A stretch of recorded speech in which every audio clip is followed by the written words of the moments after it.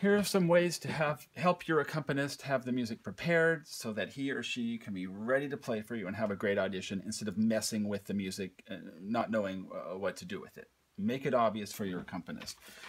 Don't hand them a piece of paper that's folded up, because then they have to unfold it, figure out where they're starting, and how to make it stand on the music desk. I have to put the music on the music desk. If it falls over in the middle of your audition, you don't have accompaniment. Single sheets can be a bad idea.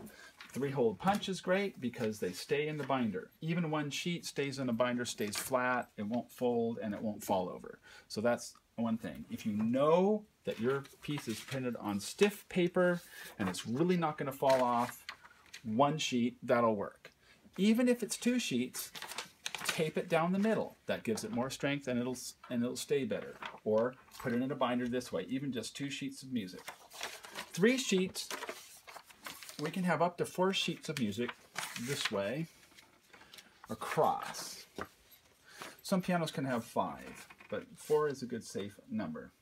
Tape them, they can accordion fold up and hand them out to the accompanist. Only the sheets of music that he needs, with the title of the piece, the show that it's from, and your name at the top. That helps us all make sure we coordinate. Yes, I've got the right music, I recognize the song, and I can be better prepared to play it for you. If you want to print them back to back, for instance, 2 sheets of paper, 3-hole punch it, that's great. Then I just have a couple of page turns this way. Or if it's a 4-page song, you could print 1 page back to back, and the 4th page here. Then I have 2 pages, 1, 2, 3, 4. I only got 1 page turn. It's all the easier to do. Don't fret about it, just try to make it stand up straight. Did I cover everything? Page protectors are great. If you want to just put your sheets in page protectors, that's awesome. Mark it this way, start here. I wrote end over here.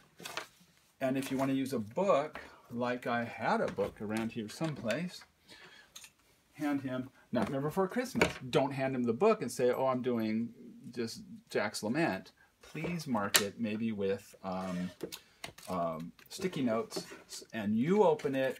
Here's the page we want. Mark it. You can highlight it or use pencil. Here's the thing I'm starting with. Give me a pitch. Or I'd like you to play the introduction here, for instance, and say we're going to the end, or we're going to this spot here.